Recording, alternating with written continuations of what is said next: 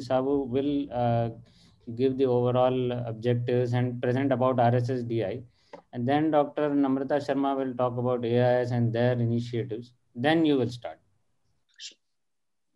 We are live now, doctor. Oh, we are live now? Yes, doctor. Okay. So good morning, everyone. Welcome to this very important workshop, first of its kind initiative by the RSSDI, the Diabetes Society of India, the All India Ophthalmological Society, and Vitreoretina Society of India for a joint workshop on diabetic retinopathy. So this is meant as a collaborative initiative for both ophthalmologists and diabetologists, because we all feel that working together, we will be able to solve the problem of diabetic retinopathy more than trying to tackle it individually. We are extremely grateful to have experts on this session today, mainly the brainchild of Dr. Padmaja Kumari Rani, who is my colleague at LV Prasad Eye Institute. Joining us today, we have the president of RSSDI, Dr. Banshi Sabu, and also the honorary secretary of RSSDI, Dr. Sanjay Agarwal. And we have representing AIOS, Dr. Namrata Sharma, honorary secretary of AIOS. I would now request our esteemed president of Vitreoretina Society of India, Dr. Shobhit Chawla, to give a welcome note. Thank you very much, Raja. It's indeed a historic moment where RSSDI, AIOS, and VRSI have made a collaborative effort today to have a workshop on a very important topic which we are all aware, and a problem which needs to be tackled by all of us together, by general ophthalmologists, by retina specialists, and by the endocrinologists. I would like to thank Dr.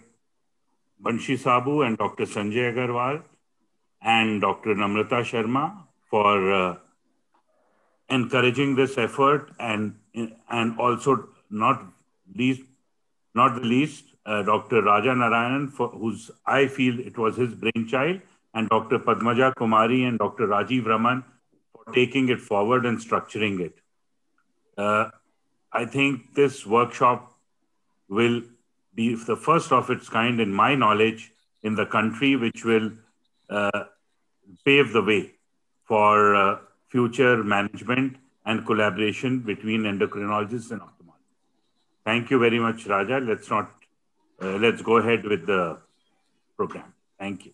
Thank you, Dr. Shobhit Chawla. I now request Dr. Banshi Sabu to set the stage for this workshop with his few encouraging words and the overall objectives of this. Thank you, Raja. First of all, thanks for inviting me as well as RSSDI to join for this wonderful workshop. I congratulate you for this wonderful program which we are organizing. Thanks, Dr. Chawla, who is currently president of Vitreoretinal Society, and thanks, Dr. Namrata, who is secretary for All India Ophthalmological Society. As we know that RSSDI is one of the biggest organization of professionals who are practicing diabetes in India. We have more than 8,000 members. But in India, we have more than 40,000 physicians who are practicing medicine along with diabetes. As we know that diabetes is very common disorders now, and almost in adult population, you can see between 15 to 20% of the population are suffering from diabetes. If you see any general medicine OPD or internal medicine OPD, you will find 1/3 of the patients who are sitting in the outdoor patient department, you will find they are having diabetes. So that type of incidence we have across the country. As we know that diabetes is not just hyperglycemia, it's a complication of multiple organs. So over a period of time, if somebody is not keeping very good control, maybe in 5 years to 15 years or 20 years, many of them, they develop complication. Microvascular and macrovascular, two major complications, but are 2/3 of diabetic patients, they may develop simultaneously cardiovascular disease. So the major burden of a diabetes is like CVD. But in recent last few decades, we started understanding the importance of retina and kidney problem also equally important. And many of our patients, they have these problems. And retinopathy is one of the very devastating complication of diabetes, because it is not only a very costly problem, but at the same time, if somebody becomes blind because of diabetes retinopathy, I think the quality of life is very much hampered for those patients. Many of physicians started screening for this, but still the annual screening program for a diabetes retinopathy is not done properly at many of the physicians' clinic. And this is one of the reasons that most of the patients who landed at retina clinic or a ophthalmologist, already they have severe retina problem, or already they have quite already complication had already started so much. So then, the early screening is the only answer for this prevention of this complication. Now, problem is that most of the time, the ophthalmologist and diabetologist, they are not working on a same platform, or they are not working in a one clinic. We don't have so many dedicated diabetes care center, those who can afford to have a retina specialist in their clinic. It's not possible. So, I mean, at one point, we have to work together. And this is, I think, one of the initiative which is initiated by Dr. Raja. And really, I'm thankful. And me and Dr. Sanjay had collaborated with this society. So now, Retina Society as well as the Diabetic Society, we can work together to improve or increase the awareness of diabetes retinopathy amongst the physicians. What we are expecting, those all 40,000 or 60,000 physicians, what is the most cost-effective method for them to have a retina screening? That is number one, they are looking for. The second, when they should refer the patient for that.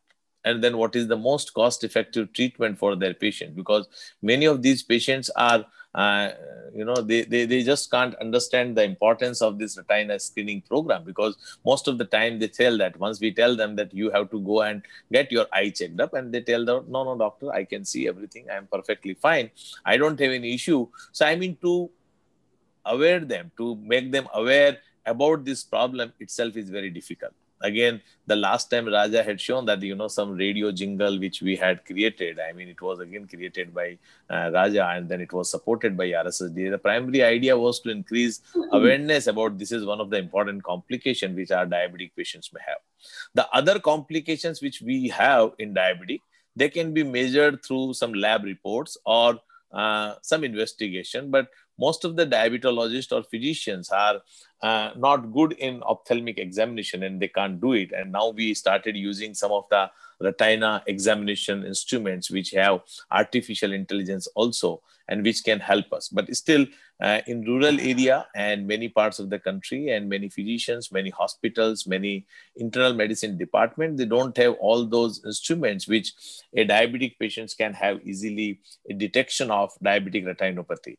So with this workshop, and I don't think only a single workshop can work, we are trying in each and every diabetic meeting, there should be a one program related to this diabetic retinopathy. And what we are expecting from a retina specialist, not for hi-fi treatment which they provide to their patient who is having already established retinopathy. I just want that my physician should know more about that, when they should be screened, when they should refer, and what is the most cost-effective method for screening as well as for treatment. I mean, these two things are very, very important for them to know. They may not be interested to know that when you are going to give the injection, when you are going to do the laser, but they want to know whether it is OCT is a better, or it is the just simple angiography, which is retinal angiography, which is better, or which is more cost effective for them to detect early retinopathy. I mean, that is what they are looking for. So they may not be interested for some of the newer advances which you might be having. So that type of program we want to keep in our all diabetic meeting, to make our physicians to have more awareness about the diabetic retinopathy. We know that epidemiological also we can work together to know what is the data exactly, how many patients are really having early diabetic retinopathy even at the time of diagnosis. If you know, the UK PDS had shown that even at the time of diagnosis, that is a long story before almost 30 years back, that 25% of the patients even at the time of diagnosis may have diabetic retinopathy. I don't know what is the status even in our country, and we would like to have is some common project, at least some real world data which can be published combinedly by diabetologists, by RSSDI, along with Ophthalmology Society or by Retina Society, that what is exactly the incidence, prevalence at the time of diagnosis, after 5 years of diagnosis, after 10 years of diabetes, somebody who's diagnosed, what is the incidence and prevalence of diabetic retinopathy in our country.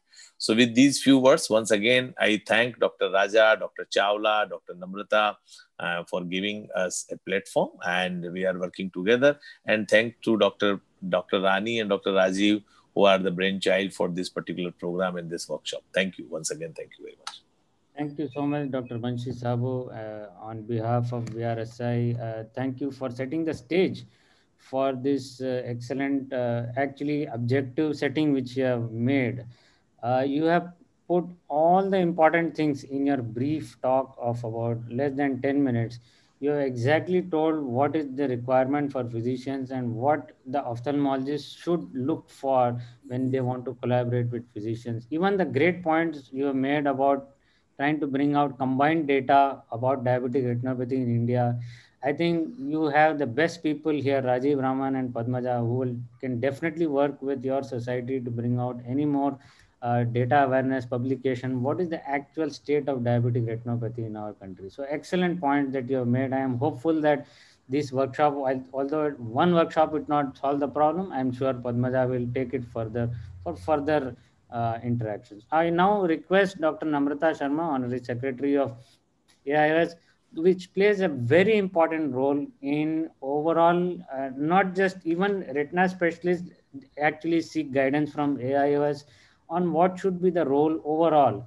And the AIOS has its own committee on diabetic retinopathy. They are also doing a lot of work. Now I request Dr. Namrata Sharma to give her guidance to this workshop. Thank you, Raja. And I would like to thank all the organizers, Dr. Rajanarayan, Dr. Rajiv Raman, Dr. Shobhit Chawla, Dr. Banshi Sabu, and Dr. Padmajarani and Dr. Sanjay Agarwal for taking this initiative, for making it happen. And I'm sure it is going to produce great results. Now, as far as AIOS is concerned, we have been involved with diabetic retinopathy at the AIOS level as well as at the VRSI level, and several of the initiatives have been taken, which include a project which was done last year, which was the Fixing the Missing Link, a pan-India project where almost 40, it spanned over 40 districts. And there were 40 camps which were organized in these districts, and we screened more than 1,500 patients. And to our surprise, there were almost 25% of the patients, 21 to 25%, who were diagnosed in the clinics of the physicians as having diabetic retinopathy, where it had not been diagnosed earlier. So we did provide with the fundus cameras in these districts, and our staff, they went, and it was of course supported by the AIOS as well as by the sponsorship from the various companies. But this is something I think which needs to be done. And apart from this, we've been collaborating with the IMA also for prevention of diabetic blindness, not in a very big way, but in the form of the activities for the public, so that the public becomes aware about it in the form of public webinars. Then our ECOIN, of the community ophthalmology departments, as well as the community ophthalmology society, also are doing camps for screening of the diabetic retinopathy. So I'm sure today's workshop would be very useful for all the ophthalmologists as well as for all the physicians who are attending it. And I would like to thank the Research Society for the Study of Diabetes in India for taking this initiative. As I said, diabetes is a pan organ disease, and to just take eye into consideration, we are thankful to the Research Society for the Study of Diabetes in India to do that. I would again like to thank VRSI President Dr. Shobhit Chawla, Raja, and Rajiv Raman, as well as Dr. Padmaja, who are actually the torch bearers of the diabetic retinopathy program, whether it is at the level of at the level of the ophthalmologists or at the level of the physicians. And I'm sure this program is going to benefit everybody in a great manner. So thank you, everyone, and thank you for involving AIOS in it. Yeah, thank you so much, Dr. Namrata, for your encouraging words. I'm sure there will be many more to follow, and we have a long challenge ahead of us. With these introductory words, I now request Dr. Padmaja Kumari Rani to start the workshop. She will be actually presenting a few talks, and then Dr. Sanjay Agarwal, Honorary Secretary of RSSDI, will also give us the perspective of diabetes, what we should know about diabetes, not just in relation to retinopathy, but in general also. And then we will have a few talks by Dr. Rajiv Raman on referral guidelines and management. And then we will end with interactive quiz and post-assessment feedback. So over to you, Padmaja.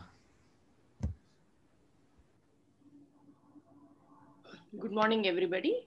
I think this is a unique moment and a great beginning in my career to see beginning of a diabetologist and ophthalmologist working together. And this is something happening due to unique association that is happening between RSSDI, AIOS, and VRSI workshop. So many of you might have received this pre-assessment form. I'm just keeping it for a moment for you to again capture.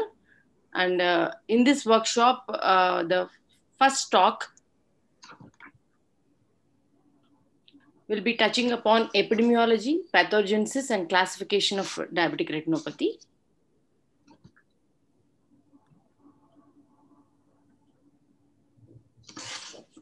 So when we look at world's most populated countries, in Asian countries, the China is actually having the highest number of people of diabetes, followed by India. And when we look at diabetes in Dr. Sabu's address, it is not just eye alone, but it can cause multi-system disease. So, but eye can act as a window, and that's how it is an important first step. How a diabetic retinopathy screening can help to even detect the other micro and macrovascular complications. So, when we look at globally, there are 415 million people with diabetes, and 50% of them are living in China, India, and USA. So when we look at epidemiology of diabetic retinopathy, Asian scenario, so various prevalence studies, they found that in 100 people, when we screen for diabetic retinopathy, 20 to 40% can have some form of diabetic retinopathy. So why this Asian epidemic versus global scenario? So we do have configuration of thin fat Indian, so where we have increased visceral fat and waist circumference, which in turn can reduce insulin sensitivity and beta cell function, and rapid economic growth and lifestyle changes. We know that the TVs in front of us are becoming bigger and bigger, and the individuals are thinner and thinner, and the individuals who are sitting in front are becoming obese because of sedentary lifestyle changes. And there is also phenomena of lower birth weight babies, and there is a catch-up growth and insulin resulting in insulin resistance, and then again having a risk for type 2 diabetes. And similarly, migrant Indians, wherever we are in whichever countries, because of the lifestyle changes and again the genetic predisposition, we are again having a high risk of type 2 diabetes. Then the most important why diabetic retinopathy can cause blindness is again the most important reason is the awareness. So here we can have a 32-year-old physician who came actually with an advanced diabetic retinopathy due to type 2 diabetes. And this can be across, doesn't have any socioeconomic barriers in terms of awareness. And we see both lower and as upper socioeconomic status. And 1/3 doesn't even know that they even have a diabetes. But the good news is the blindness due to diabetes is preventable. And when we look at diabetic retinopathy, when we say diabetic retinopathy in individual with diabetes, when we screen for 100 people with diabetes for eye problems, 60% of them will actually have refractive errors, and cataract 40%, and glaucoma, optic nerve related problems in 10%, and diabetic retinopathy 20%. And most of them also will have retinal vascular occlusion in around 10%, And sometimes the individuals with diabetes can have painless visual loss, which we call it as ischemic optic neuropathy. And sometimes the patient with people with diabetes can just walk in your clinic saying that I have double vision, and which is again due to diabetes affecting the blood supply of the extraocular muscles, resulting in now either third nerve palsy or sixth nerve palsy, and they can present with double vision. So this is the whole spectrum. We call it as diabetic eye disease, and all can cause severe visual loss or even blindness. So when we look at retina, eye is like a camera. Retina is the most important sensitive layer. And when we say diabetic retinopathy workshop, it's not just only diabetic retinopathy workshop, where the signs and symptoms. We need to look at when you see a normal retina. So we need to look at the optic disc, which is actually a healthy optic disc will be pink because of the neuroretinal pink in color. Margins will be clear, a pink disc, and also along with the retina. And the central part, which we call as the macula, which is the posterior pole, which is and the foveal center, which is responsible for the sight sense, the near reading and writing visual acuity. So a normal retina, the transparency of the retina is what is very important. And this picture one should keep in mind. And when we say the patients, people with diabetes, we always tell them that they should go for a dilated eye examination. So we dilate the people, and these kind of videos having in the in awareness material will help them to understand why they need to have a dilated examination. So Dr. Sabu was mentioning what is the most cost-effective screening is a simple fundus photograph, either dilated or with a non-mediatic fundus photography at the clinic. And this is a normal retina. And when we look at a patient with diabetes, when you do the same dilated eye examination, what you see is a diabetic retinopathy affection changes, which will be involving, and can be, when it is involving the center, we say the sight-threatening diabetic retinopathy. So let us look at pathogenesis of diabetic retinopathy. I would summarize diabetic retinopathy pathogenesis in a simple terminology, what I would describe as red dots, yellow lesions, and flowers. So when we look at pathogenesis, the diabetic retinopathy, initially, because of the high glucose levels, there is a basement membrane thickening and blood vessel supply less, and there is an ischemic stage, initial stage. So diabetic retinopathy is the microvascular complication of diabetes. So what we see initially is a red dots. Is why it happens is because the normal retina has 10 layers. So the transparency of the retina is the extension of the brain, and which is a transparent layer. So to have a clear vision, the film should be clear. There should not be any swelling. So we have two policemen which will actually keep the retina transparent. They are called inner blood retinal barrier and outer blood retinal barrier. Inner blood retinal barrier is nothing but all the retinal blood vessels. In a normal retina, you have a cells called pericytes. And these keep actually the retina, the retinal layer intact, the retinal endothelium intact, so that no leakage occurs. But in a diabetic retina, the first sign that occurs is the pericytes are lost. So it means these pericytes, the inner policeman is not working.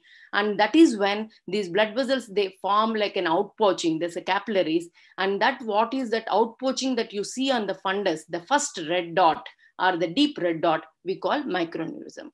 So the first pathological sign is the pericyte loss.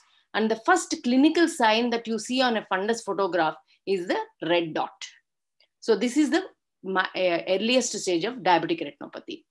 And then comes, as the diabetic retinopathy, as the ischemia is increasing, the stages. So what will happen is the outer policeman, we say the retinal pigment epithelium. So the retinal pigment epithelium junctions, they actually become tight, and they actually, they are like a scavenger, and they will not allow anything to leak outside the retina, so that the retina remains transparent. But when the RP junctions are not functioning because of the diabetes, so again, the proteins, the lipids, which are in the blood circulation, they enter the retina, and that is how you start seeing the yellow spots. The yellow spots that we see due to diabetic retinopathy are two in number. One is we call cotton wool spot, which will appear as if it is stuck on the surface of the retina, first layer. And there are hard exudates, which are nothing but the lipid and protein deposits which get accumulated. So first sign is the pericyte loss and the inner policeman not working, and that is how red dots will appear. When outer blood retinal barrier, RP function is not happening, and that is when you start seeing the yellow spot like cotton wool spots and hard exudates appearing. And when in these stages, the most important vision threatening retinopathy occur is in the mild or moderate or in a severe is because of the leakage, there's a capillary leakage, and there can be a thickening of the macula.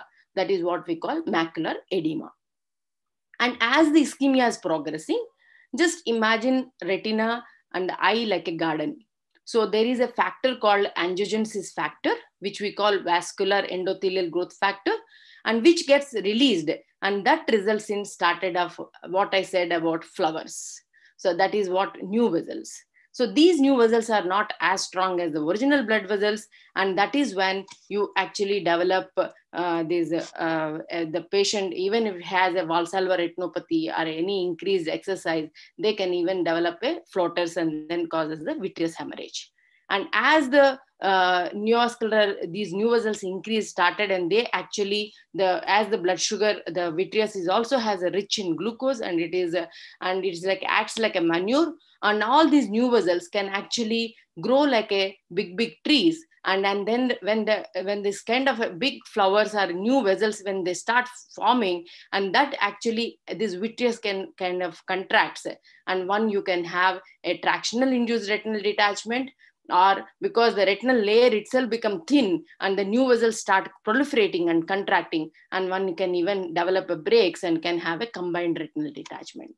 So that's how a normal retina, initially it may just start as a microaneurysms and hard exudates, but with the growth of these flowers and the proliferative diabetic retinopathy, where you can have a even a tractional vitreous hemorrhage, tractional induced advanced retinopathy like a tractional induced retinal detachment.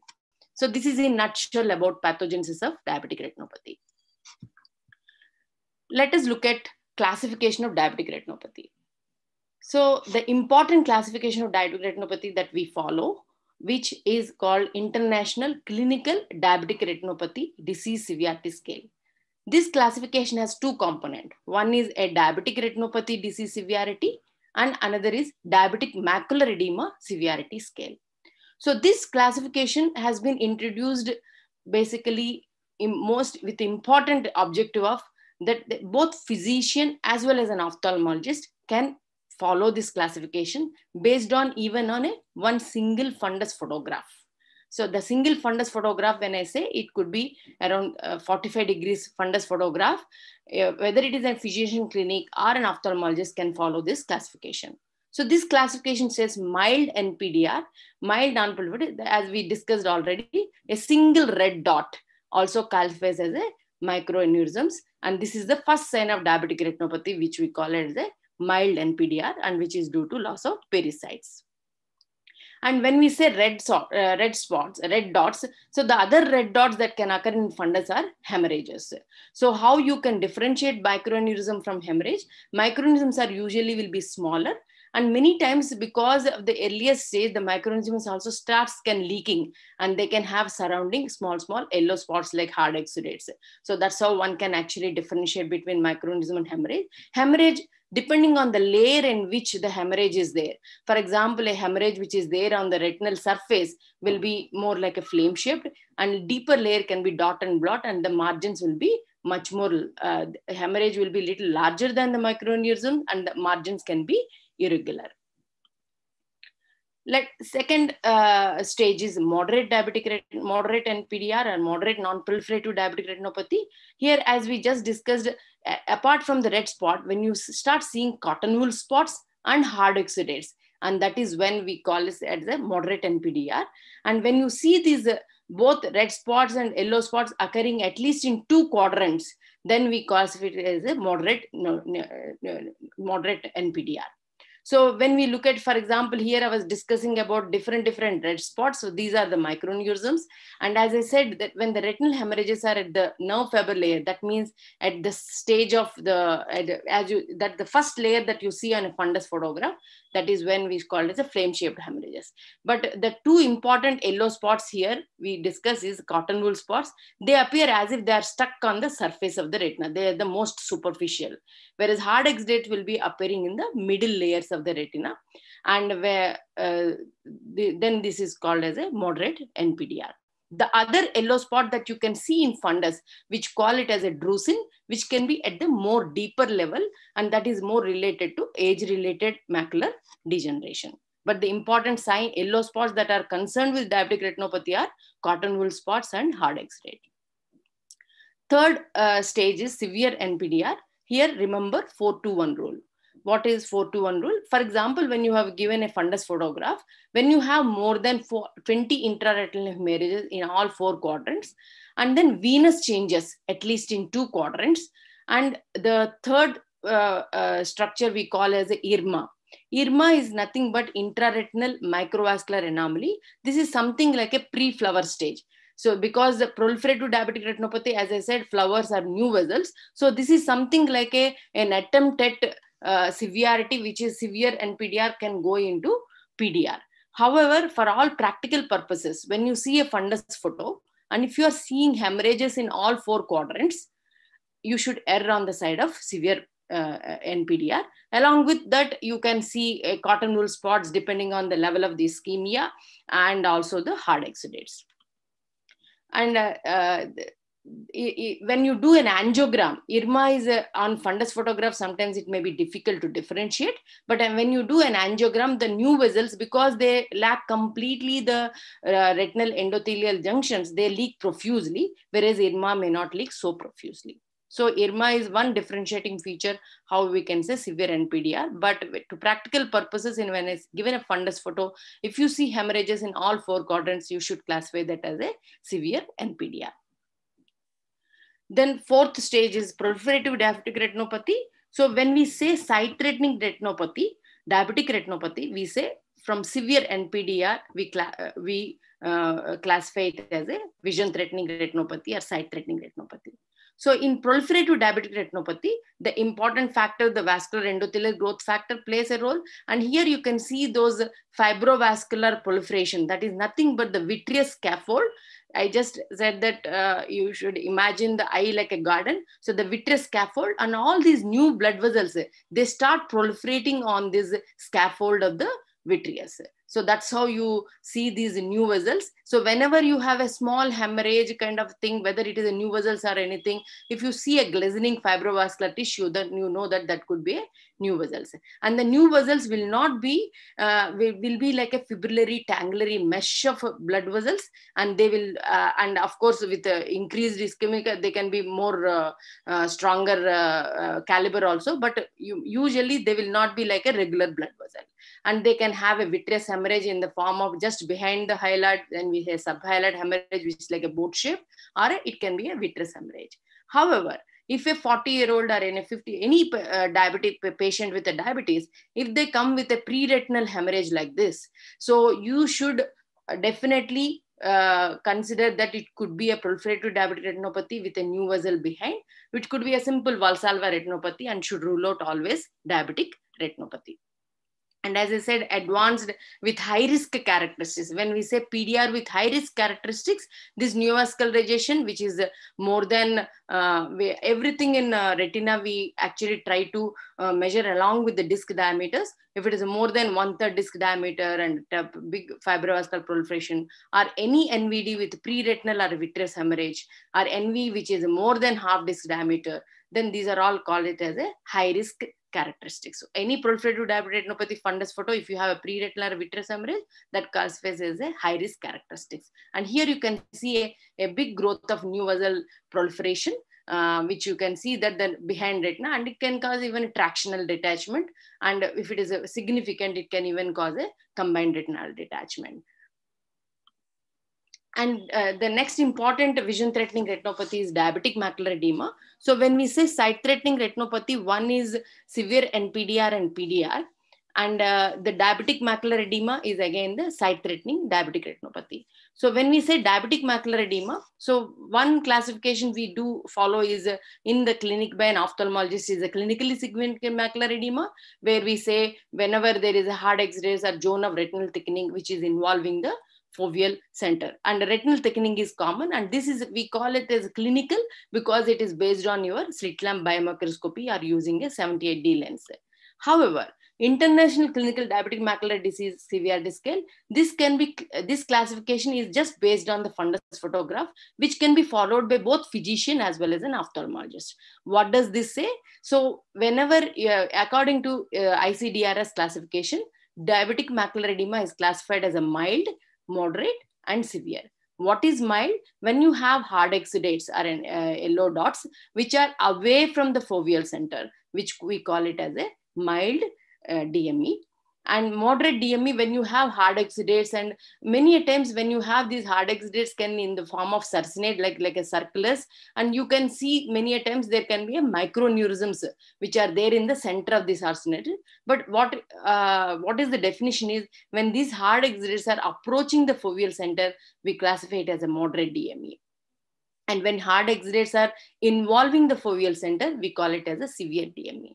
So when you say vision threatening diabetic macular edema, from moderate and severe DME, both will come under as a vision threatening diabetic retinopathy. So when we said that in 100 people with diabetes, you can have 20% have any form of diabetic retinopathy. The vision threatening retinopathy can be 10%, and in the 10%, 8% can be actually diabetic macular edema, which could be moderate or severe DME. And this is also a reason why a patient can say that I am having blurred vision when they walk in either in physician clinic or an ophthalmologist clinic. So to capture, just to revise, a normal fundus will not have any, it is the retina will be the transparent membrane, and the hue of the retina is mainly due to the choroid which is beneath. So depending on the racial region, it could be tessellated, or it could be a grayish, orangish hue. The color of the choroid is what we'll see through. And this retinal transparency is maintained by the two policemen. One is the pericytes in the inner retina. If they are lost, the first clinical sign that you see is a microaneurysms that we call mild NPDR. And when you have outer policemen, that is red RP junctions are not functioning actively, then you can see the along with red spots in more than two quadrants, you can see either hard exudates or a cotton wool spots, that is moderate NPDR. And in a severe NPDR 4-2-1 rule, where you have all four quadrants hemorrhages, and could be cotton wool spots, which you can see is like a stuck on the surface of retina or a hard exudate, then you say it is a severe NPDR. And IRMA can be an angiography diagnosis called intraretinal macrovascular anomaly. This is like a pre-flower stage in severe NPDR. And the proliferative diabetic retinopathy can be like a vitreous hemorrhage. This is a high-risk characteristics, any PDR with NVD. And you can see the new vessels or the flowers or new vessels will be very, very thin caliber. And you can also see the venous beading changes seen very clearly. So these are all changes indicates a proliferative diabetic retinopathy. And they can progress to either tractional or advanced PDR with combined retinal detachment. So this is my first talk.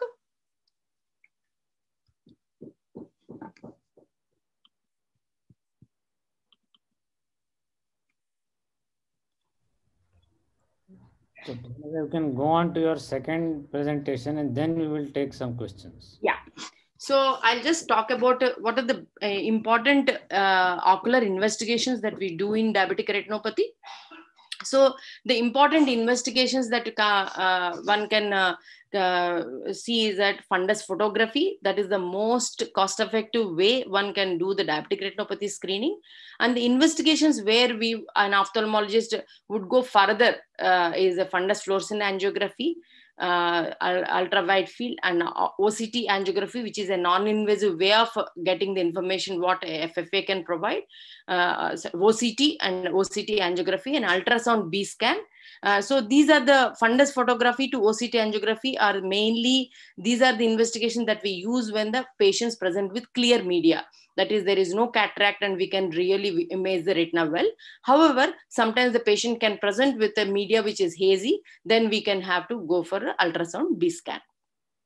So when we look at fundus photography, it is useful for the diagnosis, screening, documentation, pre-op considerations, and also as a follow-up tool. So the fundus photography is a gold standard in a way to diagnose, screen, document, and monitor diabetic retinopathy progression.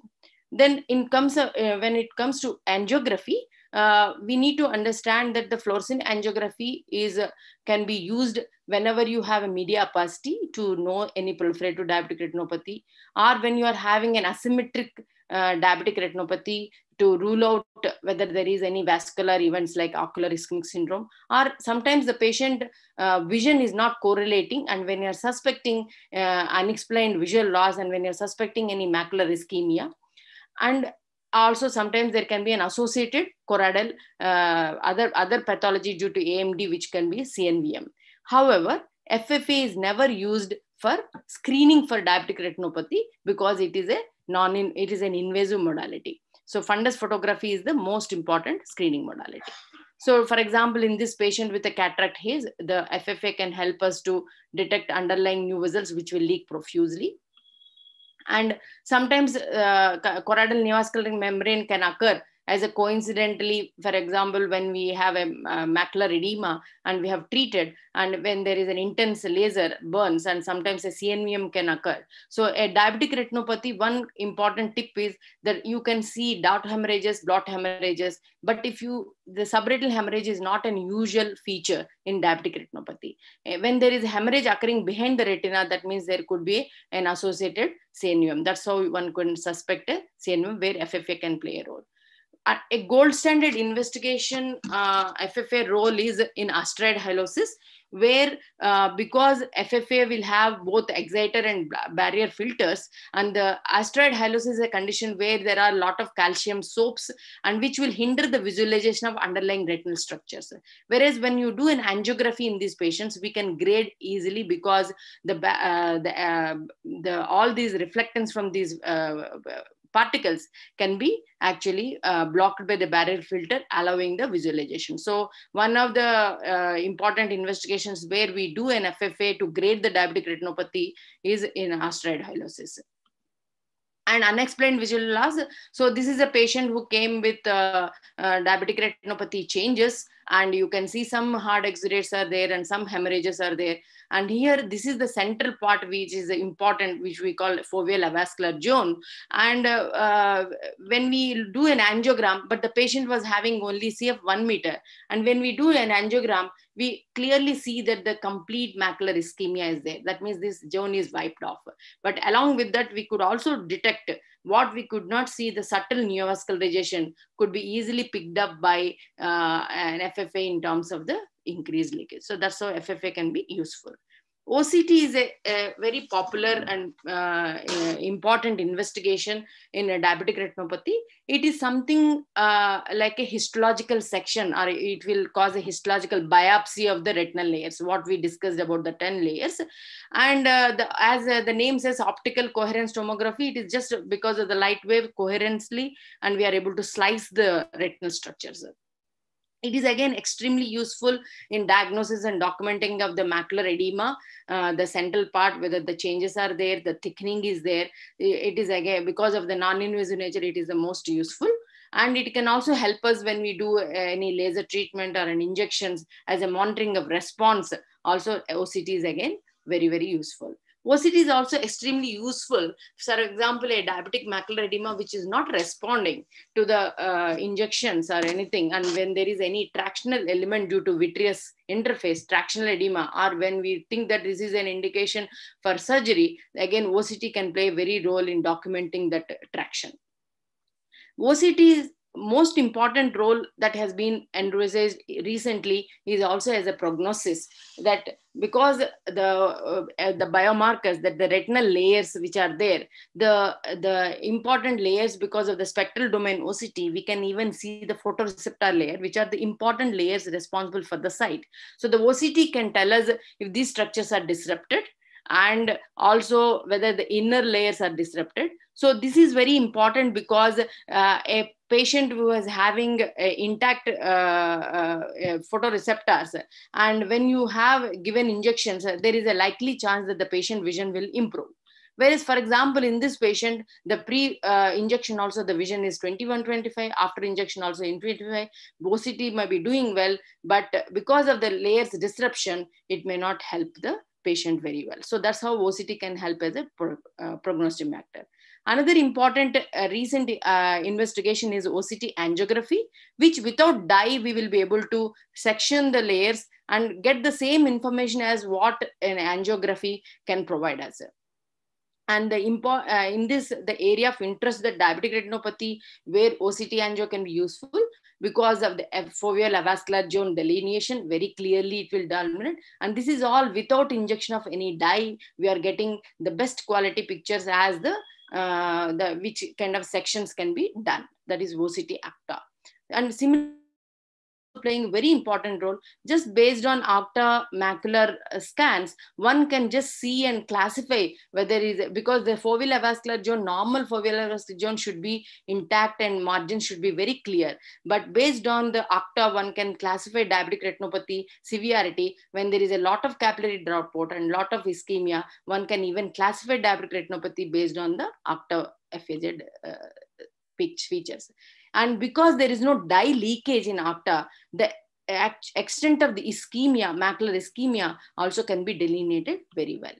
And similarly, octa also can classify the, not only the determine the extent, and also the new vessels can be seen very well. So this is all non-invasive. So for example, in a clinic, a patient comes after, because a non-invasive investigation, we are getting the same information as an angiography. It can determine the extent and depth of the new vessels. This is a pregnant lady with a silent neovascularization, like a wispy neovascular NVD. Another eye was having periretinal hemorrhage. Octa can actually help us to determine the new vessels very clearly. And it can also helpful as a follow-up tool.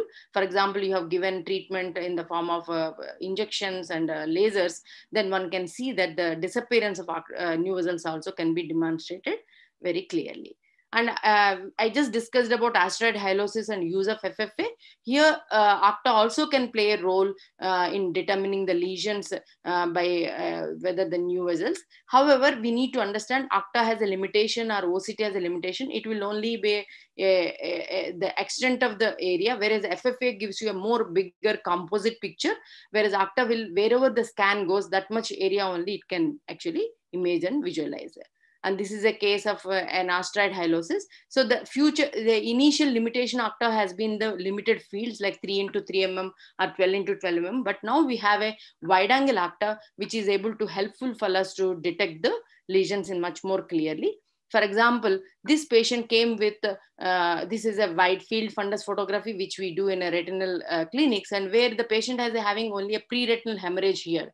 And when you did an octa, wide angle octa, you could see the new vessels very clearly and can determine the grade of the classification. And now let us look at the last investigation. When a patient comes with a medial haze, like for example, a known diabetic comes with a cataract. So this is where you see that there are a lot of crystalline kind of deposits, and one could think that it could be vitreous hemorrhage. So that is one differential. But here one need to clearly observe that you can see very clearly that along with the crystalline deposits, there is a equiescent space beneath. So this is actually a case of asteroid hyalosis. And B-scan will be extremely useful in documenting that there is a change. Similarly, in a case of vitreous hemorrhage, one can see that there will be a lot of, there is no equiescent space beneath, and you can see the membranous echoes. But B-scan is also extremely useful. What are the, not whether is it only vitreous hemorrhage, and as I said initially, only eye is like a garden and vitreous will be a lot of tractional attachments. So is it only a hemorrhage which is there just behind the hyaloid in the vitreous, or is there a pull on the retina like a tractional detachment, or is it having a broad attachment? So it will tell us a prognostic. B-scan also is an extremely useful prognostic factor, what we are going to expect after clearing the vitreous hemorrhage. Thank you. Yes, thank you so much, Dr. Padmaja, for the detailed presentations. I think you have covered a lot of aspects of pathogenesis, classification, even the findings which normally, we have to be aware of what is normal, what is abnormal. But the key points from this workshop, as Dr. Sabu had mentioned, if we can condense them into, let's say, two or three questions, I would like to ask you. One is on the referral, the other is on the diagnosis. You had shown one of the first photographs of the slide. There was a physician who had type 1 diabetes and had advanced proliferative diabetic retinopathy. Now we have tackled diabetic retinopathy from the awareness aspect. You spread awareness that diabetes can affect the eye. But even if someone has the awareness, it is not converted into practice many times. We have a very common example nowadays of coronavirus. You say mask and social distance, nobody follows. Awareness is there, but does not get converted into practice, as if nothing will happen to me. What are your thoughts on tackling awareness and practice gap? So I think the most important diabetic retinopathy can be tackled only by an integrated approach. So the best model that can happen is only the physician-led model. I always believe that. So it has to be the fundus imaging should become the should become the integral part of the battery of investigations that can be done in a battery in the fundus clinic. Of course, the physician should be assisted by could be an assisted by an allied personnel like an optometrist or a technicians. They can actually assist in terms of managing the any related eye complication, but the best model will be the physician led model where a fundus imaging should become the part and parcel. So when the because he'll be the first contact of the diabetes. And when I said that 100 people, when we said 20% of them are diabetic retinopathy and around 10% are macular edema or the sight-threatening retinopathy, ultimately it is all the systemic control. So the 90% of diabetic retinopathy is going to be managed by the systemic control. So I feel the physician office is the best place where we should start this approach. Yes, And definitely. I would like to take the input of Dr. Sanjay here also. Coming back to that question, you also would be facing a lot of patients like this. You advise something, they understand, but they don't follow your advice. How do you deal with kind of a situation where one, you may have, patients, you are advising them to undergo some tests or advising some medicine, they will not take the medicine, they will not come back to your follow-up. How do you tackle such kind of behavior? I think, Dr. Raja, the crux is counseling. We have to spend time counseling the patient. And most of the doctors don't tend to, they tend to overlook this very much. Maybe because of short of time, they don't have trained staff to be counselors. They themselves, with the pressure of work, are not able to spend enough time. But I think if you spend enough time counseling the patient on the problems of diabetes, I would expect that majority of the patients would tend to follow your advice. There would, of course, be fallouts on either side that you can't really account for. But you need good people who would sort of act as a counselors to guide them. As Dr. Padmaja just mentioned in her talk, and I was very keenly listening to her talk, that obviously retinal screening is a very important part of the physician's examination. Now, most of us are not trained to look at the retinas in that manner. I mean, we do have fundoscopes and stuff like that. A lot of us today have even fundus cameras in our clinic. We'll probably have technicians trained to take the photographs either. But interpretation becomes a very important part, which, we are not equipped to do it. Also, when we take fundus photographs, we tend to overlook the peripheries, the deep peripheries, and that doesn't get captured. And I believe that that is an important area too that you need to look at. So you may get the central retina that is very well captured, but the peripheries may be completely missed out, and you may still miss out a lesion. So I think we need to have the collaboration with the Vitreoretinal Society to see how can there be a centralized process where people can get their fundus photographs interpreted, or you train people to interpret fundus photographs for all those who have it. so that at least there is some meaningful meaning to that examination. Otherwise, it just becomes another list of examination in the doctor's clinic, and it goes into the file, the photograph, with no interpretation done. So there has to be a further follow-up. And I think that can only happen either we upload the photographs to a certain place and you help us, or you have to train us to see how do we interpret the fundus photographs. Because examining the fundus is not everybody's task. Yeah, I totally agree, Dr. Sanjay. You brought up very valid points, practical points. Yeah, one may have the expertise, knowledge, specialization. As doctors, we may be, having the latest technology, but how to make it cross-functional and scale it up to the millions of patients that require care is what needs to be tackled. So in that context, I think Dr. Rajiv Raman probably would be covering some aspects of definitely your questions. We'll come Yes. to him later on, but due to paucity of time, I think we need to move ahead. And we will now go ahead with Dr. Sanjay Agrawal's talk on systemic control and diabetic retinopathy. Thank you very much. Can you see my screen? Yes. Yes. Great. Wonderful. I'll just, yeah.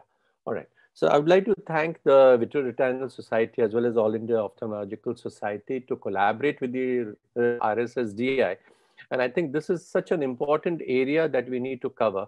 And actually in the area of diabetes discussions, we tend to overlook this in a very big way.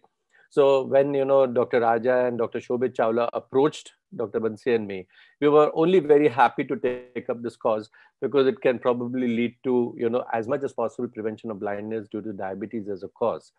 And this workshop is going to go a long way to bridge the gap, between the ophthalmologists, the retinologists, as well as the diabetologists, to see how we can work effectively together to, bring the awareness of diabetes retinopathy, as well as prevent, blindness due to diabetes retinopathy. So I'm just going to be very brief because the majority of this workshop should be actually trying to target all about retinopathy.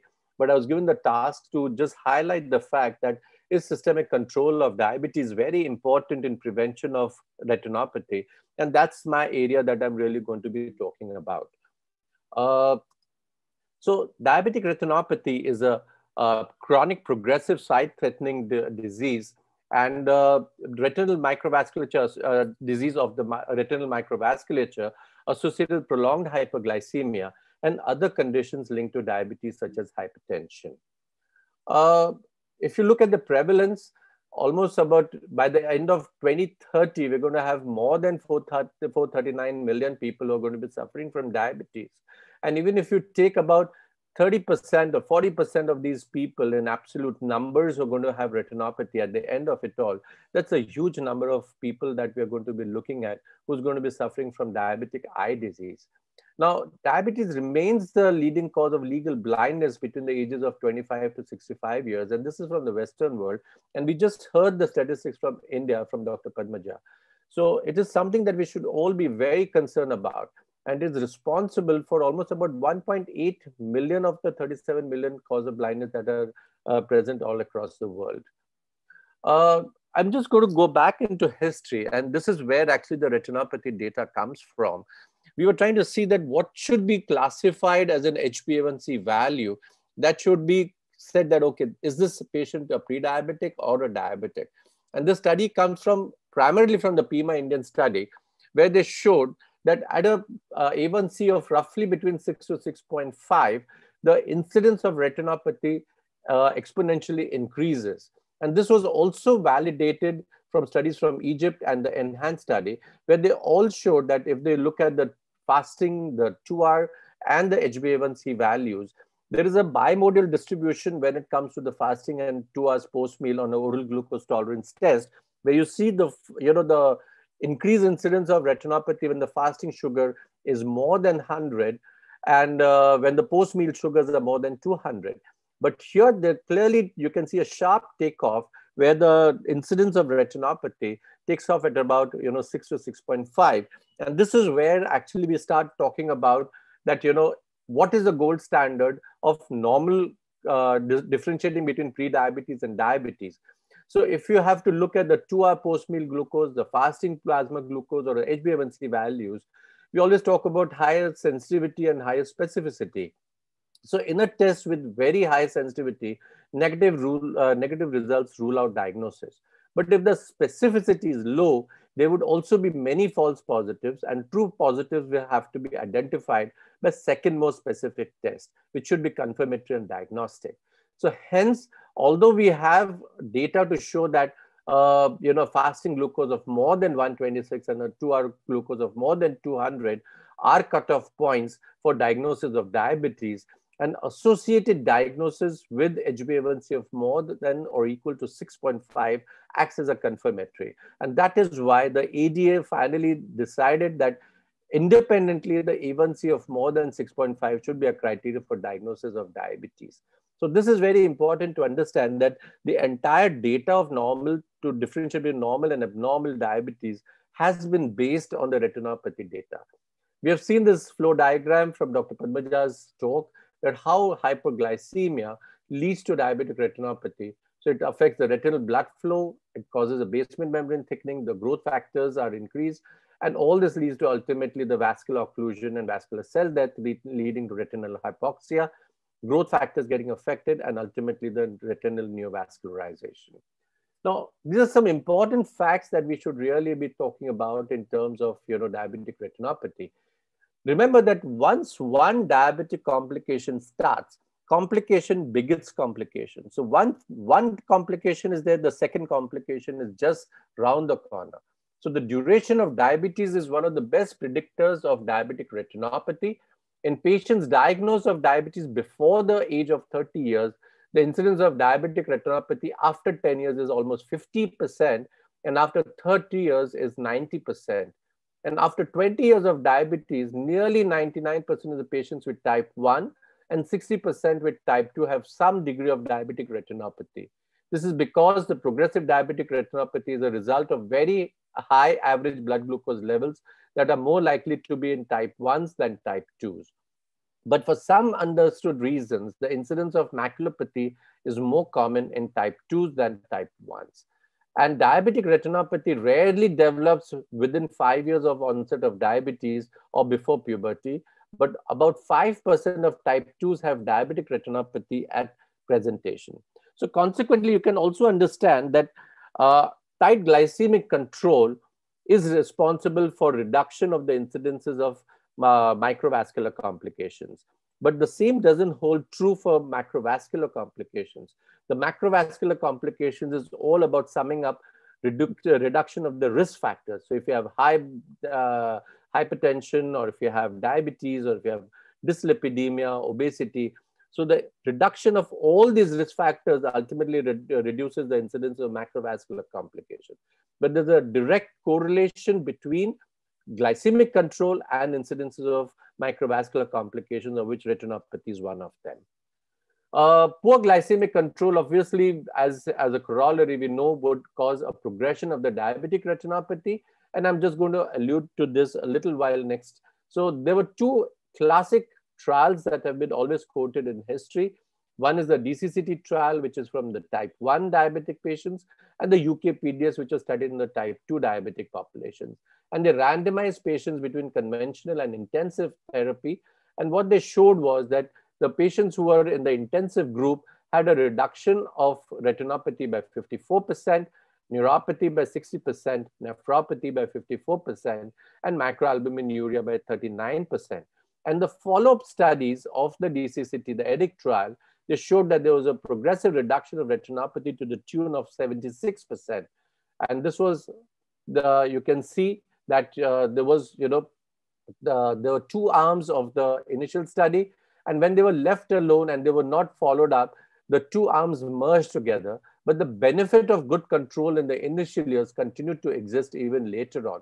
And that is why it is important that in the early stages of diabetes, good control gives a legacy effect of good effect even at the later years of life. So if you look at this data which came out from the retinopathy, you can see in the primary prevention at the end of the follow-up studies, there was almost 76% of relative risk reduction. In the secondary prevention, there was almost 54% risk reduction of retinopathy with good glycemic control. The same is true also in the UK PDS study, which was done in type 2 diabetic patients. And here again, there was randomization between conventional and the intensive groups. And you can clearly see here that good glycemic control in the intensive arm caused any diabetes-related endpoint to reduce by 12%, microvascular disease by 25%, myocardial infarction by 16%, and all-cause mortality by 6%. And if you look at the follow-up study of the UK PDS, you find that this benefit of good glycemic control in the initial years continues to exist even when they were unmonitored. And you can see here that any diabetic-related endpoint continued to be at a lower incidence by 9%, microvascular disease by 24%, myocardial infarction by 15%, and all-cause mortality by 13%. So this was really the crux of talking point, that all patients, when they come to us with early diagnosis and we detect them early, there's always got to be a clear emphasis on how patients can be controlled to the best possible glycemic control. The other thing that we should always keep in mind is pregnancy. And sometimes associated when you have existing diabetic retinopathy in patients who are getting pregnant. So patients who are pre-pregnancy diabetes and have retinopathy, and they tend to become pregnant. Sometimes greater pre-pregnancy with a pre-pregnancy retinopathy, you can get a worsening of the retinopathy during the course of pregnancy, and especially if you exert control too rapidly during the early stages of pregnancy. And this possibly can be because of development of preeclampsia or fluid imbalance, that they all can contribute to the worsening of the retinopathy during the pregnancy. Again, there is a close relationship between diabetes, hypertension, and retinopathy. And this is some of the classic landmark trials. The ABCD trial, which targeted the blood pressure to be between 140 to 80. And what they showed was tight control appears to particularly benefit type 2 diabetics with maculopathy. The Euclid trial, which showed lower rates of development of retinopathy in diabetics taking lisinopril for antihypertensive medications as compared to placebo. We all know that if patients have diabetic nephropathy, they usually tend to have an associated retinopathy. So you've always got to be screening for retinopathy in presence of diabetic kidney disease. And they have shown that treatment of renal disease with ACE-ARBs may be associated with improvement of retinopathy. So if I have to just sum that up as a risk factor, where hypertension is concerned, it's very common in patients with type 2 diabetes. We should aim for a strict control. Where nephropathy is concerned, it's associated with worsening of the diabetic retinopathy. There is some data to show that renal transplantation may be associated with improvement of the diabetic retinopathy, and there is a better response to photocoagulation. Some of the other risk factors that we tend to overlook is obesity, hyperlipidemia, and anemia. So these are some things that we should never overlook. So if I have to really put in a nutshell, the other risk factors, smoking, the gender ratio, hyperlipidemia, obesity, anemia, and carotid artery occlusive disease, alcohol, all these are sort of concomitant risk factors that should never be ignored in patients with diabetes, because ultimately all these are sort of need us for developing any of the diabetic complications in future. So to sum it up, this is my last slide, that health, education, diet, and control remain the hallmark for prevention of diabetic retinopathy. We have seen with various studies that improved glucose control and blood pressure control reduces the risk of diabetic eye disease by 1/4. It reduces the risk of severe visual impairment by more than half, the kidney damage by 1/3, and stroke by 1/3. So I'll stop here and thank you very much for your patient listening. And I would like to compliment both the societies to associate again with the RSSDI, and we look forward to work in collaboration with all of you to see how effectively can we make this change across the country. Thank you very much. Yeah, thank you so much, Dr. Sanjay Agarwal. Actually, we have lots of questions probably, but I will start with Dr. Banshi Sabu. Actually, sir, you had mentioned in your initial introduction some specific requirements from the physicians and diabetologists side as to what you expect from us Now, I think Dr. Rajiv Raman will be covering on the guideline patterns and what are the different investigations that are cost effective. But other than that, related to Dr. Sanjay Agarwal's talk, when a patient of diabetic retinopathy comes to us as retina specialists, we tell them, control your sugar, we just say systemic control. But I would like to know what kind of a communication pattern would you expect as a diabetologist from a retina specialist? And is there anything specific that you would look out for from a retina specialist so that you can take care of the overall systemic control of the patient? Should I answer for that? Yes. I think the reinforcement of all the education which is done by a diabetologist or a physician, just telling them, "Can you please keep your good glucose control," is, I think, insufficient statement. It requires the complete metabolic control. Most of the time, I had seen even my colleagues who are retina specialists and ophthalmologists, they will check the retina and they will just tell that you need a good glucose control.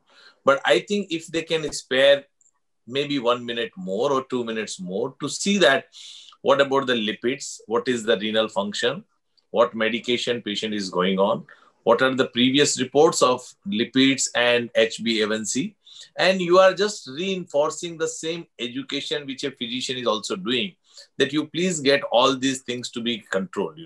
Sometimes what happens, the patient might be getting the treatment from a primary care physician, and you are just saying that go to your physician. The difference between a physician and a diabetologist is the same. If it difference between an ophthalmologist and a retina specialist, I am sure, I think this one should be one ophthalmologist should appreciate the same.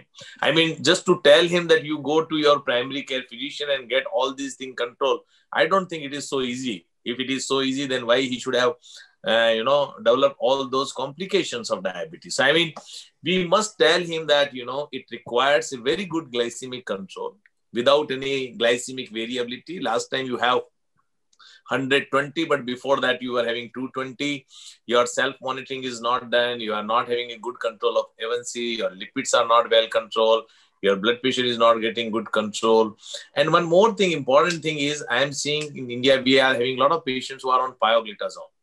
And macular edema is one of the complications. Yes. Which is most of the time, I mean, an ophthalmologist or retina specialist is not putting any remark on it, and patient continues it because the physicians are just forgetting that a macular edema could be a relative contraindication of use of this. Rather, I will request Sanjay as well as the Ophthalmic Society as well as Retina, we can come out with a very good paper that what is the incidence, those patients who are of 5 years or 10 years of diabetes, we can have a cutoff. And then how many patients on more than 5 years of pioglitazone and without pioglitazone, and what is the incidence of diabetic retinopathy, and out of that diabetic retinopathy, how many of them have macular edema. And then after stoppage of pioglitazone, after how many weeks to how many months can it be reversed also? So something which we can do nationally also. So these are some of the important points. I think if ophthalmologist also reinforces the education part of it, I think, and then you can tell specifically, like the way we are telling that, this patient requires a specific retina specialist opinion, not just ophthalmologist. The similar way, I think a ophthalmologist or a retina specialist must tell their patient, if they are not having a good control, go to a diabetes specialist to have a good control of diabetes.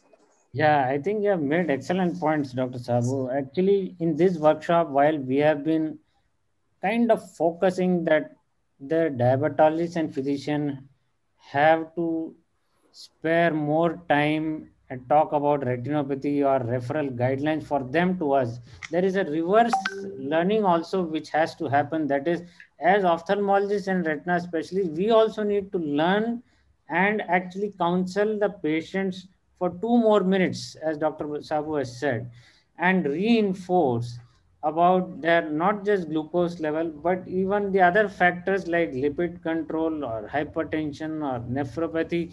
All those things will take additional 2 minutes. So while we are asking the diabetologist and physician to give 2 minutes for fundus, we should also spend 2 more minutes to talk about non-retinopathy and reinforce their overall control. And I See, think what happens when patient goes to any specialist, like suppose my patient who goes to a cardiologist or a nephrologist who had already developed the complication, then that specialist, because that is now the primary problem, he is understanding that diabetes is a primary problem, but now this is a major issue. If the same specialist also talk about the importance of a good glycemic control, it makes a lot of difference. You know, if a ophthalmologist or a retina specialist again tells it is all because of your poor glycemic control, and still it will further worsen if you will not keep a very good or tight glycemic control. We know from science point of view that initially for a shorter period of time, if we increase the tighter glycemic control, probably it may worsen retinopathy, but only for a short period of time.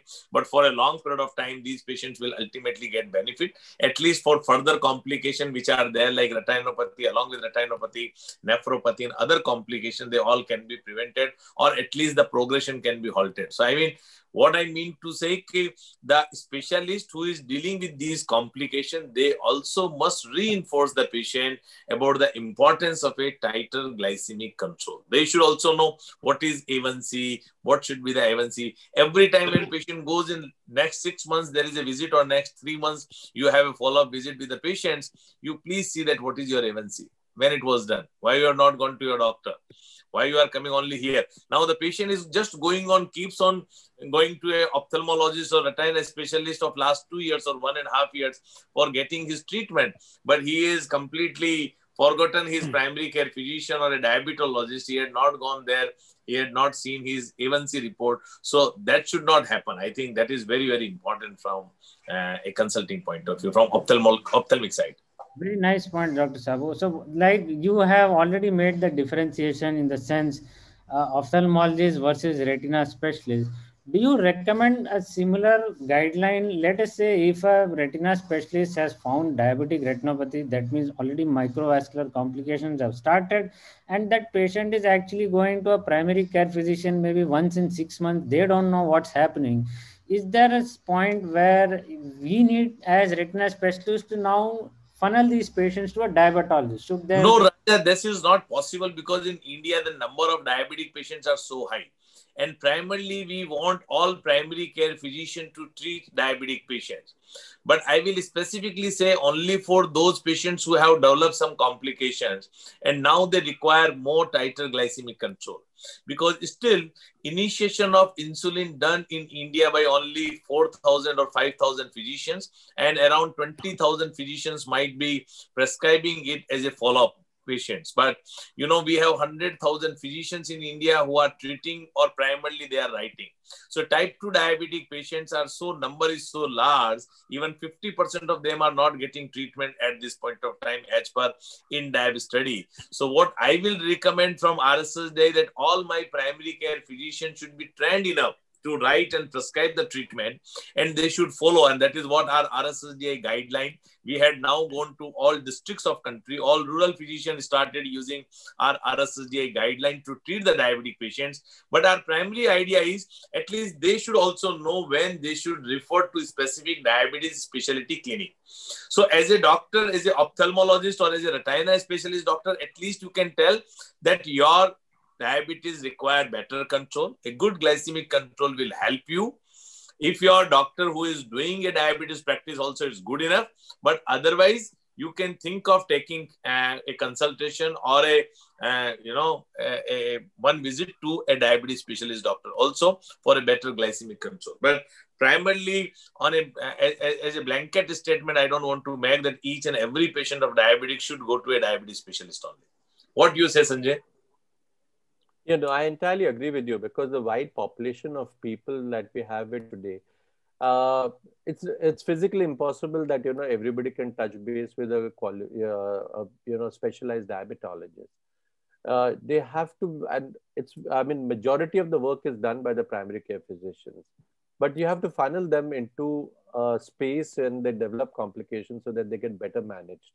And I think that's where Dr. Bansi is coming from to say that if you do find that there are early, indications of complications, then you need to involve a tertiary care center who would handle the complications well, who are trained to do so. so that, we can slow down the complications or reverse the complications and not end up having, advanced eye disease, which can lead to blindness at a later point of time. So I think our responsibility goes to all the patients with diabetes to see how effective treatment that we can give them. So while, giving them good glycemic control is probably at the primary care physician level, getting them to better goals and or complicated cases which are not achieving the goals, and looking at complications probably may require a little more specialized help, and that's where probably you need to make that differentiation. Yeah, I think that those are excellent points that have come out. In fact, just looking at this discussion, I feel that maybe we should come out with a paper, at least the initial draft of what should be the guidelines, the communication pattern, the referral patterns, between diabetologists, physicians, and ophthalmologists. Just to give you a reference, Raja, that what is happening is we are focusing so much from our specialized areas. For example, we talk about diabetes and hypertension and diabetes and lipids. There are so many other aspects that we have not. And recently, we actually combined with the Periodontal Society to lay stress on diabetes and oral health. And we have come out and published a paper together with the Indian Periodontal Society on diabetes and oral health. And that has really gone all over the place, where experts from both the societies actually got together and how can we train dentists about oral health. And that has made a huge impact, and we are sort of rolling it out as a workshop too. Similarly, I think, our societies, Vitreoretinal and Ophthalmic and RSSDI, can come up with, points for both the sides, for ophthalmologists as well as for, primary care and diabetologists, how collaboratively we can work together to reduce the incidence of diabetic retinopathy. Yeah, thank you so much. Actually, both Dr. Rajiv Raman and Dr. Padmaja Rani are experts, and they would, they would be actually very keen to work on this kind of a paper and come up with common guidelines. So actually, I can assure you that they both will do definitely a good job and come back to us with guidelines. So now, in the interest of time, I now request Dr. Rajiv Raman, who again needs no introduction. He's a senior consultant at Shankar Netralaya, Chennai, the leading expert on diabetic retinopathy, one of the most prolific researchers in any field in India. He will be talking to us on diabetic retinopathy management guidelines and screening. Thank you, Dr. Raja. It's a real pleasure being in this meeting, and thanks, Raja, for this great initiative of RSSDI at AIOC and VRSI. And next few minutes, I'll be touching on diabetic retinopathy management and the referral guidelines which are there. I'll be covering these things. What is the current treatment of diabetic retinopathy? What has changed in last decade? And as a physician, what's your role? And there are some myths which many times I see which people have, and I'll try to cover some of them. So as Dr. Padmaja rightly said, the staging of diabetic retinopathy or classification is very, very crucial, because that determines whether you need to refer a patient or you can still manage the patient at your clinic. And as we saw, we have no diabetic retinopathy, mild and moderate. These three stages, which are something where really eye treatment or retina treatment is not required. And then we have severe non-proliferative, proliferative, and DME, which are the sight-threatening diabetic retinopathy, which needs some intervention. So if patient comes to you with these three conditions, still moderate NPDR, it's the control of risk factors, and that is important, especially to reduce the progression of the disease, the A1C, the blood pressure, dyslipidemia. You should rule out a macular edema, because these are the cases who macular edema can present even in mild and moderate NPDR. So rule out macular edema. And if there is no or mild non-proliferative diabetic retinopathy, we need to just have a yearly checkup. And for a moderate non-proliferative, a 6-monthly follow-up should be fine. However, if a patient has these conditions, the severe non-proliferative or a proliferative or diabetic macular edema, these are referable diabetic retinopathy, which needs treatment. And the decision for further follow-up would depend on what treatment the ophthalmologist is giving. So it's usually either monthly follow-up or 3 monthly, depending on what treatment he does. However, for an optimal response to each of these therapies, it may be a laser, maybe intravitreal injection, systemic control is the key. And now we are getting more and more evidence that even the response of anti-VEGF, the response of steroids, they all have a relation. Systemic control has an important relation in them. The need for frequent injection may reduce if you have a good control. Currently, the treatment of diabetic macular edema is based on where the edema is. If it is involving the center part of the retina, anti-VEGF is the key treatment. And if it is not involving the center, then laser still is the mainstay in managing diabetic macular edema. Sometimes, because as Dr. Padmaja has showed, a lot of multimodal imaging has come, and because of OCT, sometimes we are able to make out that the edema is not because of exudation of fluid, but it's the pull of the retina, the tractional element, especially on doing a OCT. And these are the cases where just medical management or injections may not work. And these are the cases where surgery is required. Still, the management of proliferative diabetic retinopathy, the mainstay is laser. And this is a very old, I'm not able to play the video. Let me see if I can. Video is not playing, 1 minute. It's just a small clip of video showing the vitrectomy. You may want to just it is just file probably, or no. Okay, I'll not spend much time if I can see. So in these cases where there is a traction or a bleed which is not resolving, the vitrectomy definitely helps. And these are the cases we remove these traction, we remove this blood, and the vision improves. So what has changed in last decade? Many things have changed in diabetic retinopathy. One is our understanding of the disease itself has changed. We now know that initially there is a neuronal damage. Always we have been seeing this vascular damage of microaneurysms, new vessels, bleed. But before onset of these, there are neuronal changes which happen in the retina. And more we are realizing that there are inflammatory pathways also, not only the angiogenic pathways which are there in diabetic retinopathy. The diagnosis, also the modalities have changed, and coming even for screening, now we have a lot of these handheld portable smartphone devices which are there, which are pretty good. There are a lot of evidence now. Even recently, there has been a meta-analysis trying to look at efficacy. This seems to be good in detecting sight-threatening diabetic retinopathy. For early stages of DR, like mild, sometimes it may miss, but it is good to detect the late stages of diabetic retinopathy. There are a lot of these portable, economical, non-mydriatic fundus cameras which are there in the market. And in the chat box, Dr. Padmaja has given some of the names. All these are pretty good as far as screening for diabetic retinopathy is concerned. As an ophthalmologist, we have many other tools. As she has told, we have the angiograms, the OCT angiograms, the OCT itself, which does help us in managing our patients in a better way. One thing which has definitely changed because of the way we treat diabetic retinopathy, the need for a more frequent visit to ophthalmologist. Because the problem is many of these are treated with intravitreal injections of anti-VEGF, and the effect of these injections lasts only for about a month. Some of them it lasts for about 2 months. And the patients with diabetic macular edema, they need nearly about 4 to 5 injections through their first year. And it's not only that, even in second and third year, they need injections. The frequency may reduce, but that's the reason they come to us more frequent than they used to come before. Coming to the role of physician, I would say is very crucial, both in treatment as well as in screening for retinopathy.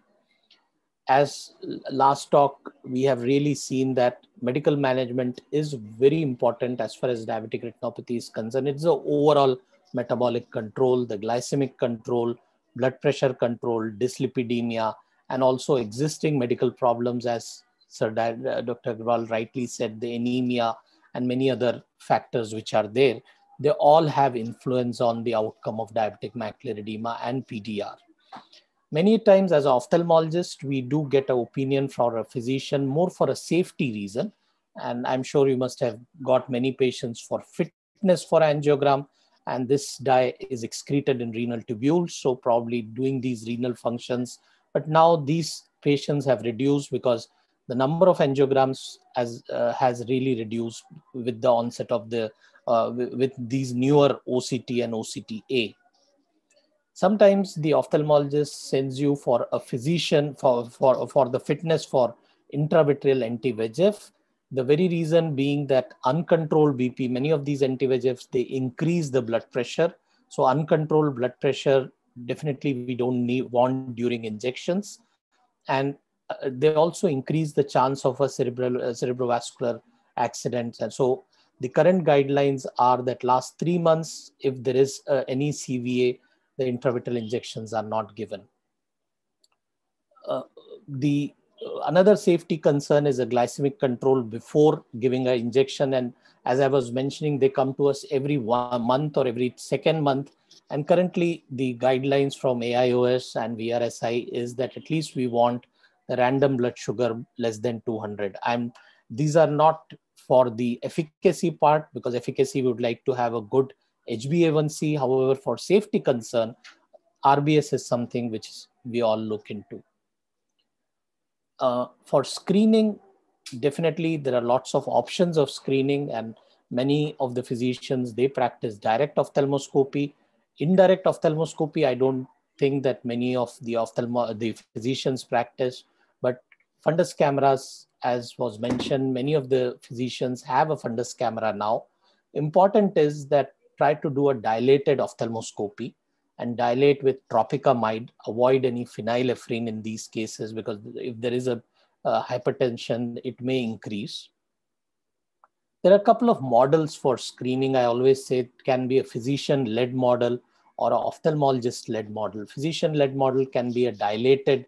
So in not without the mydriasis, if you're doing a direct ophthalmoscopy, it's like not doing it at all, because you'll be missing majority of lesions. So a dilated direct ophthalmoscopy for all your diabetics, or a non-mydriatic fundus photography, because these current non-mydriatic cameras are sufficient enough. They can capture a good quality 45-degree posterior pole images. Or it can be ophthalmologist-led model, a screening where an ophthalmologist goes and does a screening, or use cameras and do a teleophthalmology-based screening. Or more commonly now, a hybrid model, a camera at a physician clinic and grading done by the ophthalmologist. I think these are the three models which can answer how we can actually reach to all our diabetics. Now coming to grading, so once the images are there, and this question was there that who will do the grading. So Dr. Padmaja has nicely initiated some of the training programs. There are a lot of training programs online to teach the technicians to grade diabetic retinopathy, especially referable versus non-referable. Physician himself can do it. Ophthalmologists are definitely there. And I'm talking about something which should be there at the physician clinic. The other one which is gaining more popularity now are many of these AI algorithms, which can diagnose diabetic retinopathy with a reasonable good accuracy. The currently available ones, if you look at literature, all of them have accuracy more than 95%. So it's pretty good. And recently ADA has also given the guideline. They have introduced AI, that AI can be used for screening or grading diabetic retinopathy, anything more than mild and diabetic macular edema. However, they say that use FDA approved device. The FDA approved device currently is not available in India, but a lot of CE approved devices are there. They also go further, telling where you should not use AI. So patients who have already a retinopathy, like they are a known case of retinopathy, better to send to ophthalmologist rather than using AI for diagnosis. Those who had any prior retinopathy treatment, again, they are not the right candidates. And if they have symptoms of visual impairment, they have vision symptoms, AI is not the right tool to use. Definitely refer to ophthalmologist. This is just a small video to show how actually it works. So this is a Google AI, you put the image, it starts analyzing the image and gives with fair accuracy what stage of diabetic retinopathy it is and what grade of diabetic macular edema it is. Coming to some myths. So one of the things which is often said, physicians say that I do a undilated direct ophthalmoscopy because he may land up in an angle closure, and no, that is one myth which many times we all have. You must understand that in general population, the chances of causing an angle closure is 1 in 20,000. And at-risk population, the Chinese population, or those who are these Northeast guys who have a little narrower eyes, there the angle closure rate is again less than 1%. Chinese population has maximum, it's about 1 in 1,000. They have the risk of angle closure. And I was trying to find a simile that 1 in 20,000, what is the risk? So odds of having an air travel accident in your lifetime is 1 in 20,000. So it's not very common. That's one. And secondly, definitely you should educate them. You don't want any one patient also to develop angle closure. So educate the patients regarding the symptoms of acute angle closure. That if after dilatation, if he feels that there is pain, redness, nausea, vomiting, definitely refer to ophthalmologist. And a simple test called as a Von Herrick test with a torchlight showing the shadow. We can see if you can grade it based on whether it is a narrower angle or not, or anything more than or less than 2 grade. You definitely would not want to dilate this, but all others can be very safely dilated. The second myth is that anything red, yellow, or white on the retina, I would prefer to refer my patients. As we have seen, till moderate, you really don't need to refer these. And the referable retinopathy is basically these extensive hemorrhages in all 4 quadrants, venous abnormalities in multiple quadrants, that is the severe NPDR, and those who have these hard exudate, which are in the central retina or approaching, or if you find any new vessel, these are the cases which definitely needs a referral. Or these cases who have a vitreous hemorrhage, the pull on the retina, the tractional element, the proliferative retinopathy, these are the cases who definitely need a referral to ophthalmologist. One of the things which previously, a couple of years back, we used to tell our patients that once you lose vision, hardly there is any improvement, and whatever treatment we do is just to maintain your vision. We don't want you to lose further, which is not true now, because anti-VEGFs have shifted because of these injections. It has shifted from stabilization to improvement, and more than 40% have actually more than 3-line improvement on this chart, which is really significant. And 80 to 90%, they don't lose further vision. So definitely anti-VEGFs have shifted the thing from stabilization to improvement of vision in diabetic macular edema. And our newer vitrectomy machines, the smaller gauge machines, they have given a very good success rate. We used to talk about 30-40%. Today 80 to 90% of our vitrectomy for diabetic retinopathy, the proliferative diabetic retinopathy, we get good results. I'll go ahead with my next talk also, which is on planning, management, and evaluation of diabetic retinopathy screening program. So how to go about, so this is a very recent guideline which all the All India Ophthalmological Society, the task force which we have created, and the Vitreoretinal Society of India, we came out with a consensus statement on how to do the screening for diabetic retinopathy in India. I would encourage all of you should read that, because that will answer many of your questions. Some salient features for planning a DR screening. First is to collaborate with the ophthalmologist who can treat diabetic retinopathy, because you want to close the loop. You don't want to just screen and keep these patients and you don't have anybody at the other end who will treat them. Select a retina camera. Any camera is fine. A minimum resolution of about 6 megapixel or 30 pixels per retinal degree is something which is recommended by AIOS. These are the so currently available fundus cameras, all of them are more than this, so you can use any one of that. You should identify a person who will take these retinal images, and you need to train these people so that they take good quality retinal images. They should know how many fields, what area should be taken, and select a grading plan. As I told you, either train the technician, you yourself get trained, or have a AI or refer to ophthalmologist, or have a system where you load the images and the ophthalmologist does a grading. Select the grading plan and then establish a good referral and a recall system. It's very important because these patients who have retinopathy, it's not a one-time go. They need to come again for screening. And again, you don't want a person with no diabetic retinopathy to take an image on every visit. So you should have a good recall system, preferably if you have a EMR or a register, so that you can make it sure that they get a repeat examination at an appropriate time. Whom to screen? First visit to a physician, all type 2 diabetes and type 1 after 5 years of diagnosis, because in the initial time, they don't develop retinopathy. And further evaluation is based on diabetic retinopathy status. One important thing is whenever you are shifting a patient from an oral hypoglycemic agent to insulin, or whenever you are having a strict control of, or when you initiate your insulin, there is a rapid reduction of HbA1c. And these cases, the severity of retinopathy sometimes increases. So it's a good idea to screen them during that time.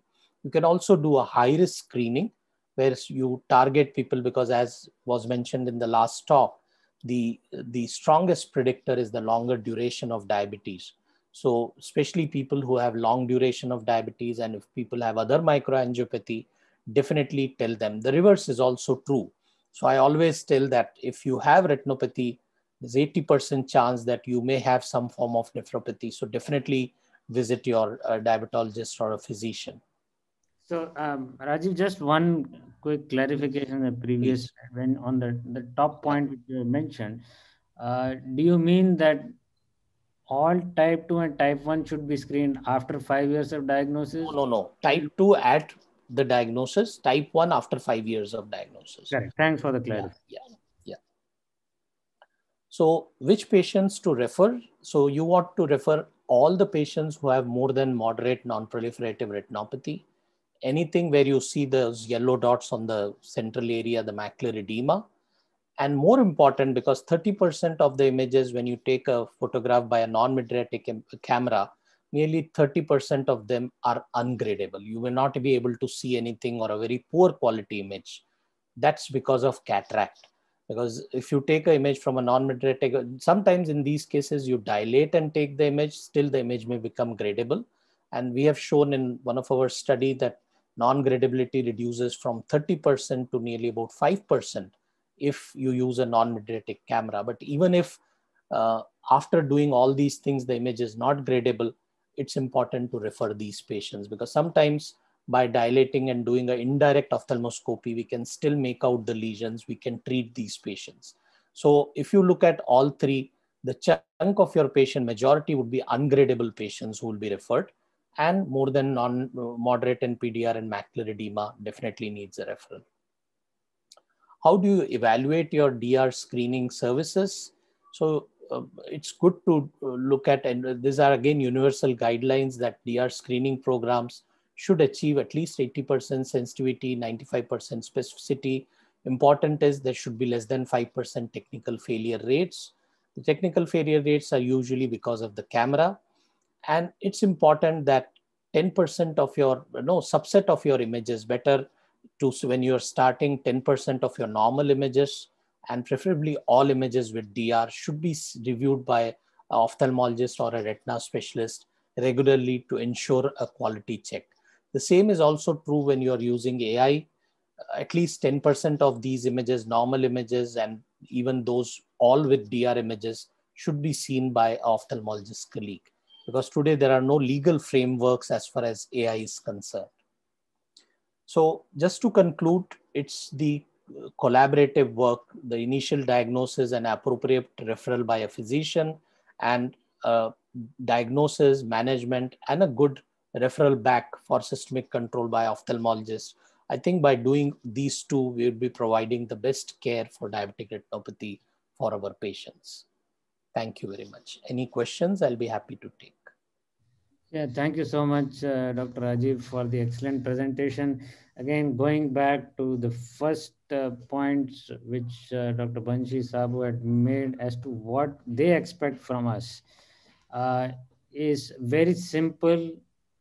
What should be done, or what is the best modality for physicians and diabetologists to screen, and when should they refer? In a nutshell, if you can just briefly describe that, I think that would be useful for them.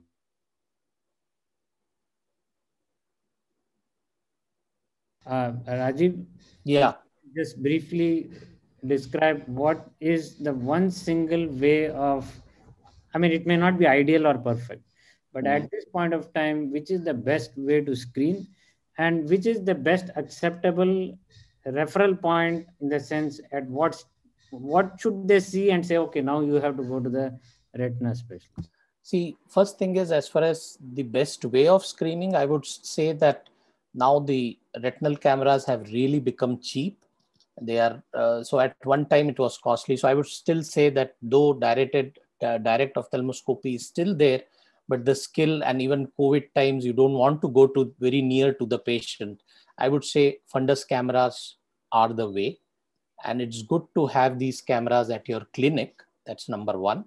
What do you think is the appropriate, I mean, approximate cost of these new cheaper made in India fundus cameras? Made in India cameras are anywhere from 2 to 3 lakhs. I always feel it should come further, because I think for a common physician, the costliest tool they have is a ECG machine, probably, which is much less than that. And it should become a part of the diabetic evaluation. When, see, the problem is the diabetologists do, though, and physician do get all the lab tests done. They get a lipid profile and they get, so this is something one stop, but here there is extra effort which is needed. But I think that would be something which will go a long way if you keep a retina fundus camera. That's number one message. As far as referral, I would suggest that anything moderate, more than moderate NPDR, or to start with initially, if you have a doubt, better to refer even moderate. Because see, the important is, even if you can rule out no DRs, 80% of the population is gone. 20% referral still is doable. But if you can go till moderate NPDR, that's also fine. I think the grade, even if you are not very comfortable grading, but if you have a camera which you can take good images, and if image quality is bad, definitely you refer. Image quality is good. If you have lesions on the posterior pole and all those, if you can grade it very well. Otherwise, I would say you can still refer everything. That would also reduce. Whom to refer? I would say refer to an ophthalmologist. Uh, at least I would not say that send to a retina specialist everything, because diabetic retinopathy now, many of the anterior segment people also are capable. At least they have OCT machines. They have some one step beyond. And if they need specialized care, they will definitely refer, because we don't have so many retina specialists. So thank you so much.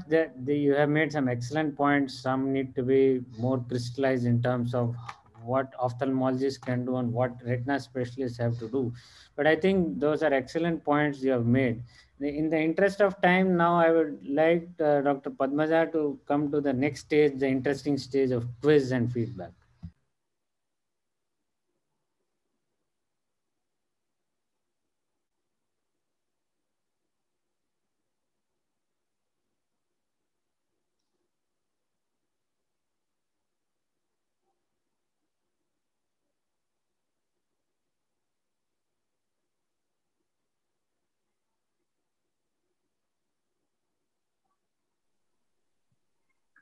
Let us revise some of the things that happened in this workshop in terms of screening and referral guidelines.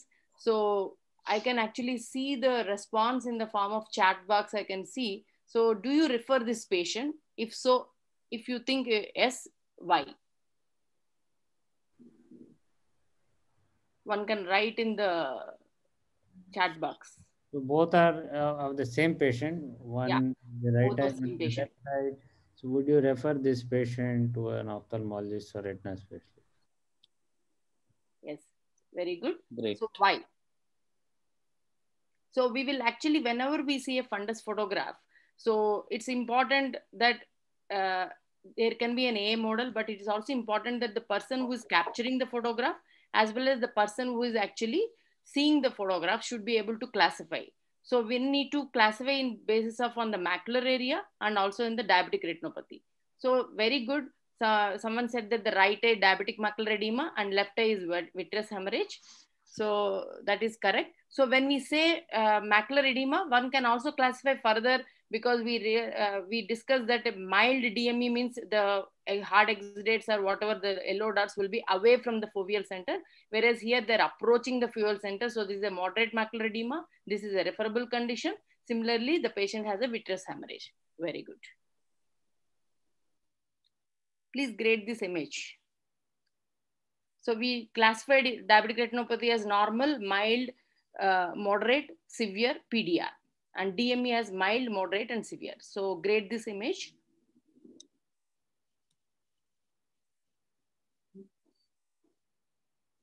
So this comes with a responsibility. So when we are having a diabetic retinopathy classification extending to the both allied and physicians and across the specialties, so an image has to be specifically looked into, whether there are any red dots like microaneurysms, whether there are hemorrhages, whether there is any yellow lesions like cotton wool spots or hard exits. So what do you think? So is the everyone is, I think, very good. So someone said that it is normal. Yes. And one need to understand that sometimes what you see in a normal patient, they always don't forget the disc as well. As the disc is also should be normal. So just we have attended diabetic retinopathy workshop and we learned to grade also, but we should not forget the disc. Disc also should be normal. And what you see, this reflex like yellowish thing is actually the nerve fiber reflex, which is actually normal. Please grade the image below. So this is a wide field fundus photography. And I think one important prerequisite for diabetic retinopathy grading is actually single posterior pole fundus photograph is also enough. But if you have a wide field fundus photography, you can accurately mention, but that is not a prerequisite, because 90% of your diabetic retinopathy lesions will occur in this posterior pole alone. And whenever you see a fundus photography, you have to grade in two ways. One is, what is the diabetic retinopathy? Is it mild, moderate, or severe? And what is the macular edema? So you have to give your answer will have two components. One is about diabetic retinopathy classification and one about DME classification. So when we discussed diabetic retinopathy, we said that there has to be some lesions like hemorrhages in all four quadrants. Then it will say severe NPDR. And when you have hard exudates and all, when are approaching the macula, then we say it is like a diabetic macular edema, which could be moderate. So anyone answers?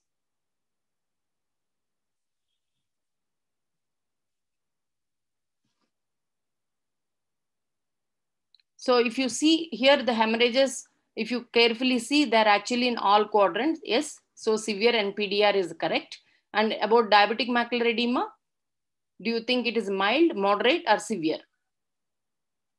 Moderate DME. So already someone has answered it is a moderate DME. So the answer is severe NPDR with moderate DME. As Rajiv already said that anything with moderate or severe NPDR, we need to refer. Yes, please grade this image. So whenever we need to understand that when you, for a screening, most of like only 20% of diabetic patients will have some form of diabetic retinopathy. So that means around 10% only will have that severe sight-threatening diabetic retinopathy, which can be easily, gradable. But we need to look at, yes. So someone clearly said that it is a mild NPDR, because one need to really look for those red dots. Where are they? One need to clearly look. There are some yellow dots also, one or two like small. So this is actually a mild NPDR. Very good. I'm sure many people will tell immediately this grading. So if you see, it's a 45 degrees fundus photography. You are seeing lesions like hemorrhages when you see this in all quadrants, and you are having a hard exudate. So tell the classification of what is diabetic retinopathy classification and what is the center maculopathy classification.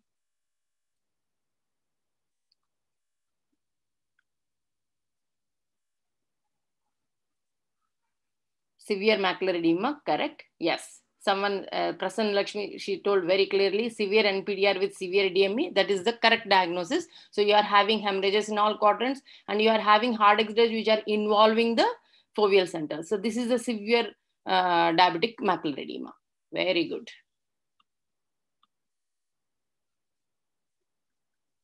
So we discussed what is the classification. Please grade the image. Very good. So when we say proliferative diabetic retinopathy, we need to, yes, correct answer is high risk PDR because it is not only having vitreous hemorrhage, but pre-retinal hemorrhage and proliferative. And don't forget about the macula. What do you think? Here there is some amount of macula is also seen. What do you think about the macular status? So it's a severe DME is also involved. So there is some amount of hard exudates which are involving the foveal center along with the this thing. So you can say this is PDR with HRC with severe DME. Please grade the image below. So what are these? So until now we discussed in the workshop about red dots, yellow dots and flowers. So there are some black scars are seen which are nothing but the post laser. So very good post PHC PDR or we say lasered proliferative diabetic retinopathy. And here it is quite stable. You are not seeing any fresh hemorrhage. You can see the new vessels which are also became, the flower size actually become white because of the laser. It is a kind of a stable. So it's a lasered PDR. Very good.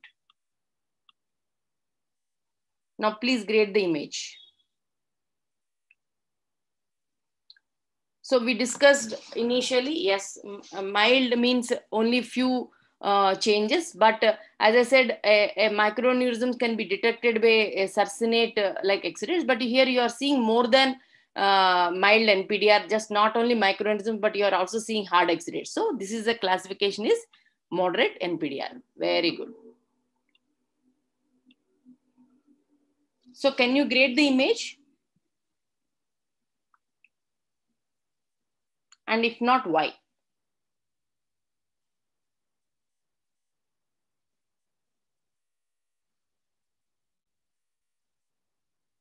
Is it an image which you can grade for diabetic retinopathy? So we use a term called gradable or not gradable. So it's not gradable. And it is because there is a presence of a yellowish structure and everything. These are nothing but the asteroid hyalosis.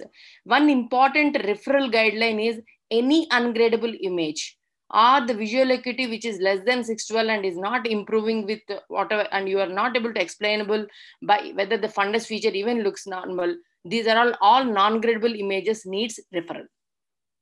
So it's non-gradable due to presence of asteroid hyalosis. Okay, please look at carefully at this image. Do you find any finding? I'm only asking about finding. Do you see any finding?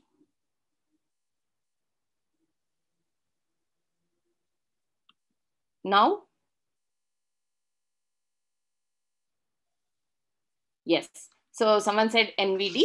Yes. So what I want to stress upon fact is that this fundus image, when we say new vessels, the subtle stages, the subtle neovascularization requires carefully look at it. So you can see that the new vessels will be always like fibrillary, they'll be like a tangulary mesh. And of course, with the advent of ACTA kind of investigations in the clinic, of course, we can determine even the extent and depth also. But on a fundus photograph, one need to carefully look into those clinical findings, both on the disc as well as elsewhere. Very good. So any here also please describe the finding if at all you find any important finding that will require for the grading. Now,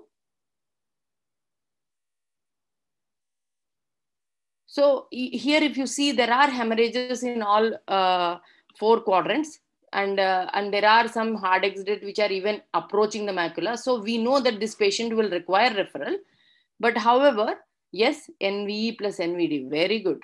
Excellent. I think you have a scanner like eyes, Dr. Sheikh Shoni Sultana. So you have a both. So within the 45-degree field, we say NVD.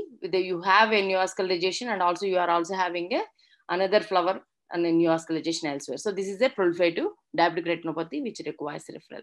So this, I think we already had this picture in my talk, just to again check upon. So what is the condition that we are seeing? So a B scan done, yes, very good. Asteroid hyalosis. So what is the, can you please grade this image?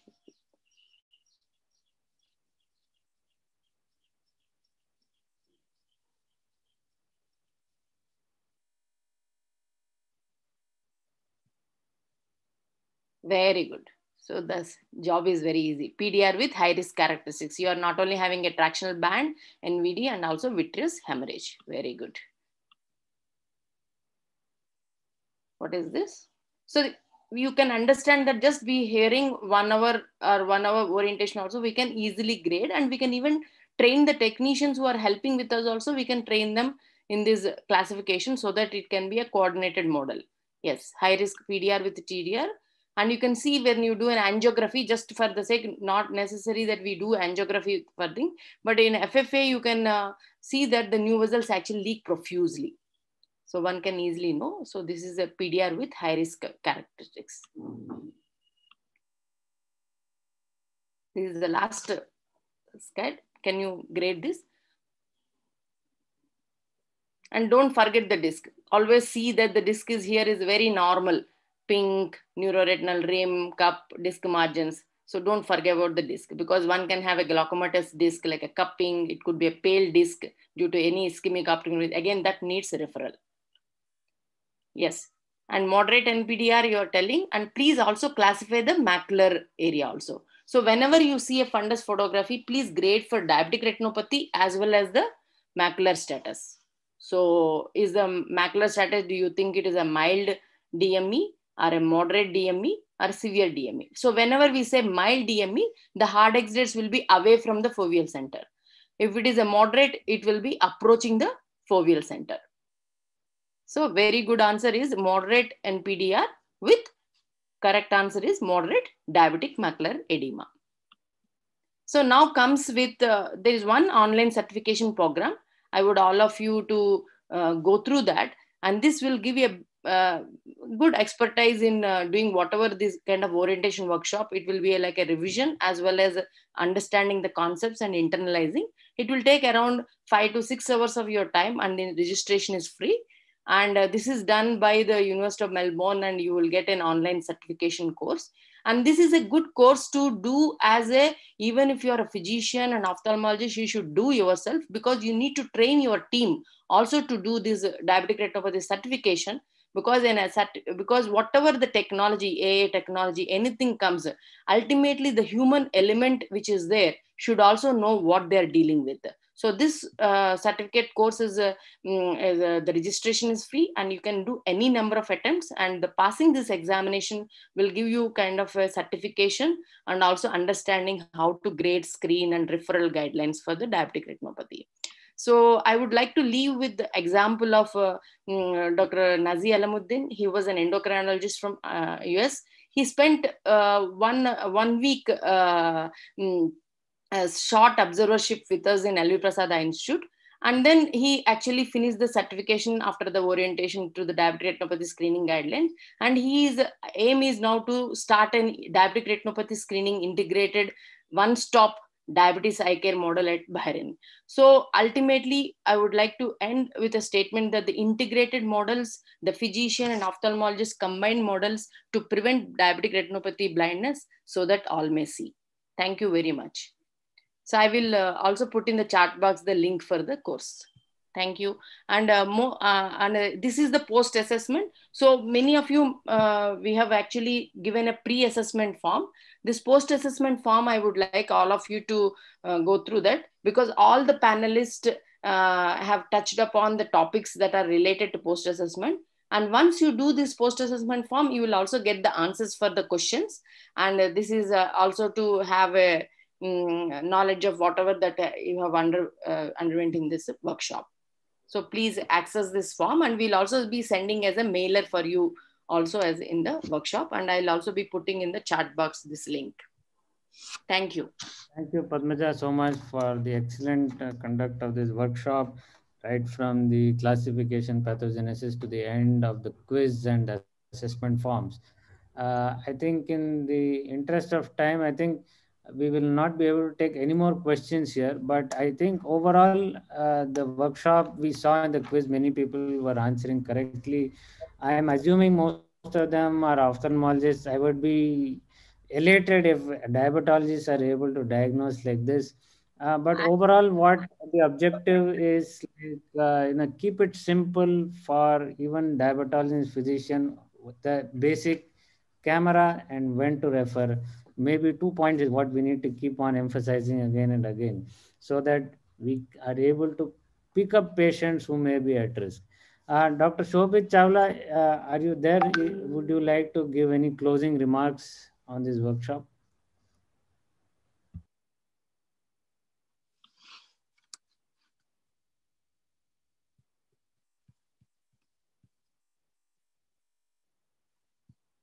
Yeah, so basically, it was on the initiative of RSSDI and AIOS that we had this workshop, which has been a great program to start off with.